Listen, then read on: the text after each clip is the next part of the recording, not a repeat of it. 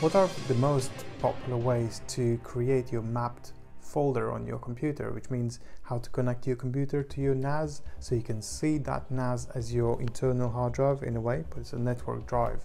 And the most popular is SMB. SMB is the fastest, the most convenient, easiest to use protocol to connect to your NAS. But every brand has their own protocol they've been trying to work on. For example, AFP is Apple file protocol, or NFS is more like a Linux-based protocol, where SMB is more like Windows. And then there is something else called iSCSI, which is not per se very similar to SMB or AFP or NFS. iSCSI is very unique in a way, which it creates a logical unit, and when you connect that storage space, which you have chosen of certain size, it can only be connected to one computer only. This increases the performance, so maybe video editors could be using this, or photo editors.